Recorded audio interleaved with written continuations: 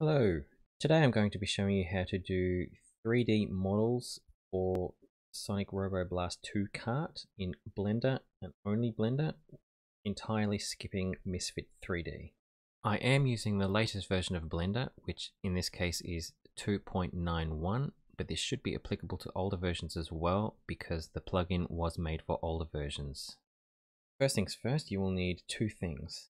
First will be my Kart template, which I will include a link to in the description. It contains the V1 Kart, already rigged up with a skeleton and animated, you can see.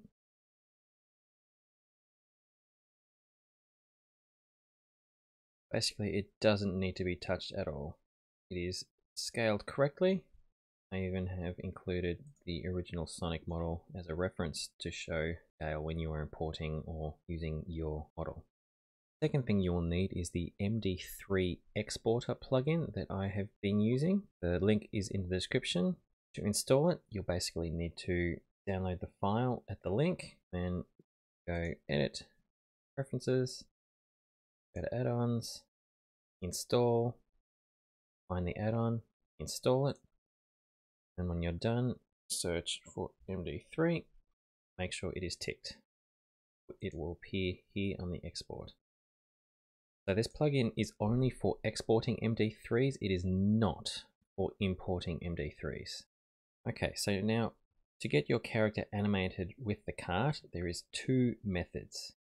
There is a method similar to what you would use in Misfit 3D, in which you just grab the parts of the model and rotate them around to go where they want to go. The other method, which is slightly more complex to set up, will make animation easier in the long run. It involves a rigged character which you use some phone constraints to link it to this kart, which takes care of all the rotation and scaling. Then all you need to do is just animate the character. First thing I'll show you is the first method, which is the Misfit style method. I'll quickly put together a quick box character and I'll animate it to fit the kart.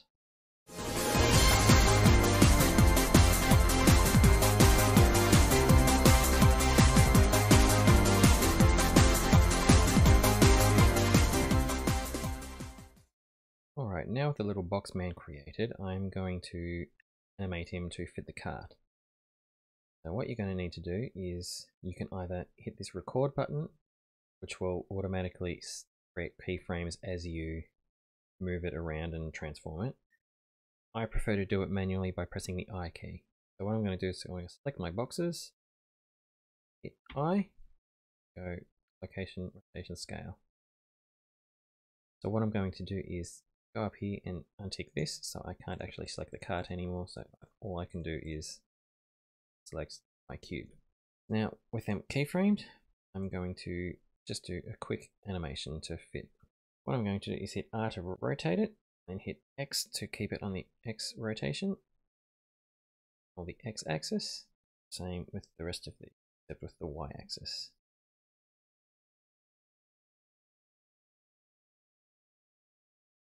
Select them, I to make keyframe. The other way.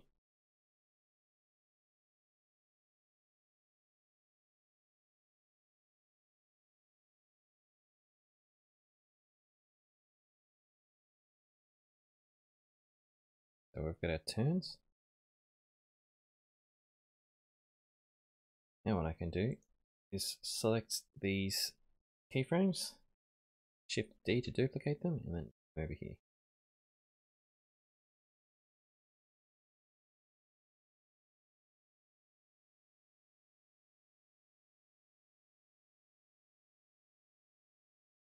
That's the drift frames.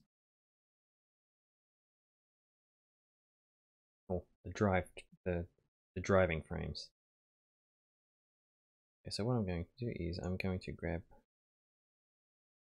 that turning frame, duplicate that to here. I'm going to select up here, set 3D cursor so it rotates around the 3D cursor. The 3D cursor is not on 0, 0, 0. You can hit Shift C to set it back to the middle. Now what I'm going to do is I'm going to hit R to rotate it, hit Z for the Z axis, and then rotate him to fit that better. Have his hands on the steering wheel. Now we hit I to set that. And I want this one.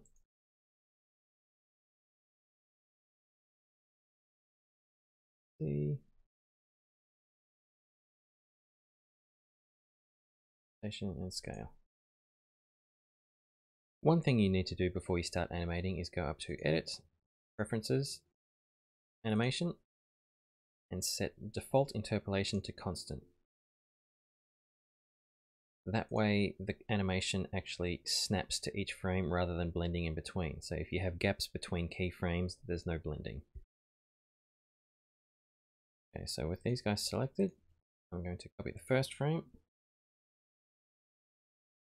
D, go up here to spin out. So it's a neutral, and it's going to, and then when we go squish, I'm going to have to scale in down on the Z to fit I, scale. So now your character is animated to fit the kart, and this is using the Misfit method. The next step will be exporting, but I'll put that after the explanation on the rigged character. Alright, now we're going to import a rigged character. If you don't know how to rig a character up, I would probably put up a tutorial to show how to do a very basic rig that is probably pretty appropriate for a low poly character. If I do one, I will link it in the description. Okay, so now we've got our blank kart template. Next thing we want to do is open up our character. So I have one already open over here. This is my little Junio Sonic, rigged up with a nice IK rig. All I need to do is grab a few bones. And he animates pretty well. So I have set up my character with two heads. See, the basic head and the surprise head. They're just rigged to two different bones. A head for the spin and a head for the default. They're just rigged normally to the body. The point of this is so you can select one, scale it down to very small so it's hidden, while the other one is showing. Right, anyway, I'm going to save that. I'm going to head back over to Kart. I'm going to go File, Append, find your model, go to Objects, select all the objects, and append. Scale will vary, but all you need to do is select it, scale it up to whatever size you need it to be. Okay, what to do next is go into the edit mode. I basically rig all the IK bones and the body bone to a root bone, so when I grab the root bone, everything moves with it. That way the body stays separately. I'm going to head to edit mode. I'm going to grab this root bone and drag it to the bottom of the body. So basically where he will be sitting on the seat. Move it there. Pose mode. Now what I'm going to do is head over to, with the root selected, head over to the bone constraint properties, add constraint, copy location. Now find the target, which is the kart armature, and then the seat bone. What that does is it snaps him to the seat bone. Now I'm going to add a rotation. Do the same thing, kart armature, seat.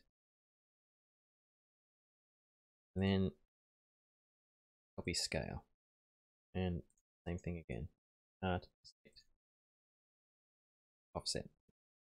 So he will scale with it. And now you'll see, as I play through the animation, he automatically moves with the cart, rotates with the cart, scales with the cart.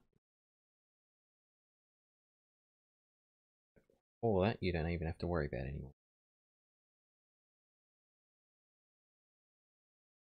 Next, all you'll need to do is just pose him to where you need it to be.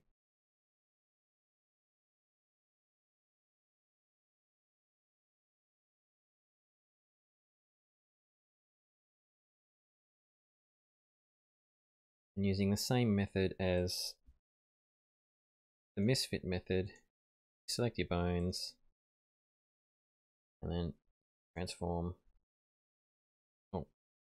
set keyframe, location, rotation, scale. And you just animate it like that. Here's one I prepared earlier. See? He plays with the cart just fine.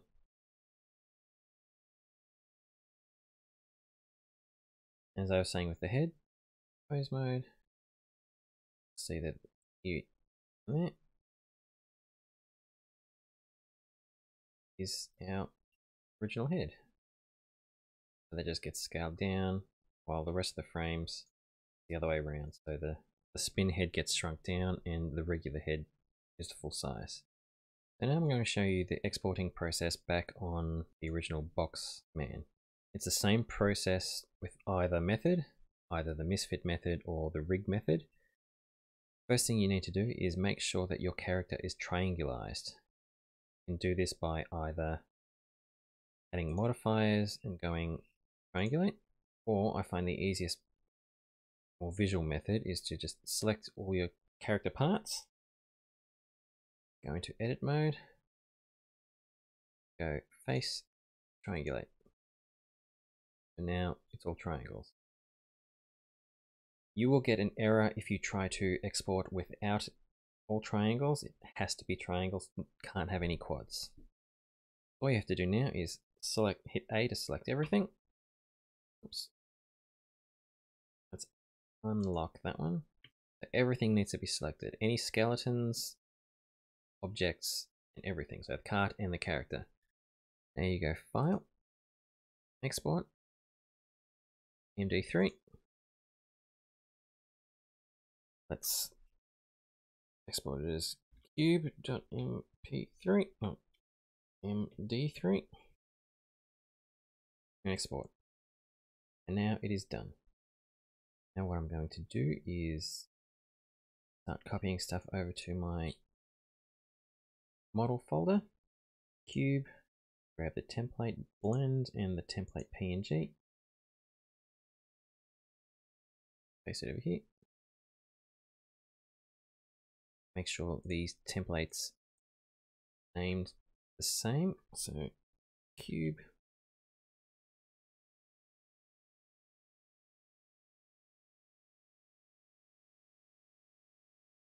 going to edit the model file just for Sonic to cube. Now I'm going to open the game.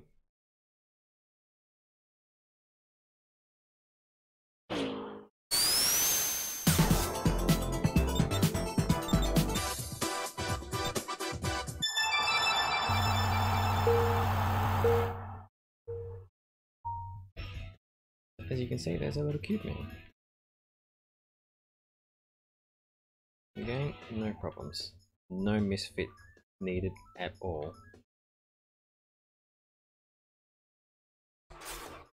That's my tutorial. If you have any questions, just let me know in the comments.